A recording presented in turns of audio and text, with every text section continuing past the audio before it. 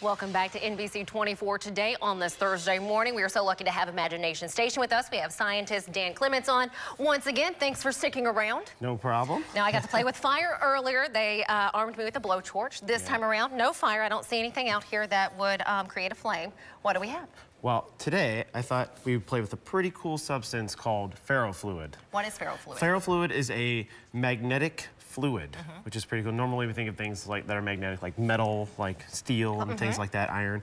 But this is actually a fluid. So right here, I have a giant magnet. Yes, you do. It's a very strong, rare earth magnet stuck to the bottom of my pan here, and I've got a metal bolt. So it's very strong. You can see I can pick up the whole thing. I see that. And we have gloves on. Why is that? Because the ferrofluid, if you want to grab a pipette and get some of the ferrofluid here, it's actually made from a very oily substance, okay, that has a bunch of magnetic, tiny magnetic particles suspended in it. So we can actually put some on our bolt here, and we can see what happens because our bolt is magnetized because of that super strong neodymium magnet.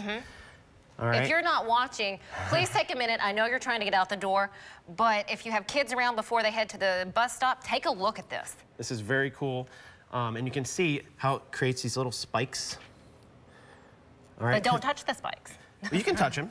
It actually creates that because of the magnetic field that is coming off of this magnet. So the particles line up with that magnetic field. If you've ever seen like iron filings, I have. Then you place a magnet and they kind of line up in little lines. It's the same exact thing is happening, and you can see it's kind of spiraling around. Now, can you just keep putting this fluid on top? You can keep putting it on, and look, if you can even, I can take mine and kind of squirt it about a little far away, and it actually gets pulled in because of the strength of the magnet.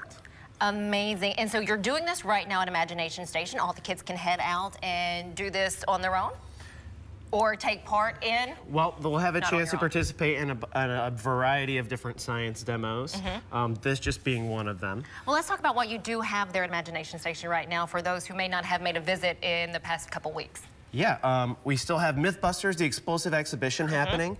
It's pretty cool. You can come out and bust some myths with us and see a bunch of different artifacts from the show. And we're very excited to have that. It's actually extended through April, so you have an extra time to get out and see it. Fantastic. And for all of the young scientists out there who really want to maybe see a future in this field, they can take part in a workshop?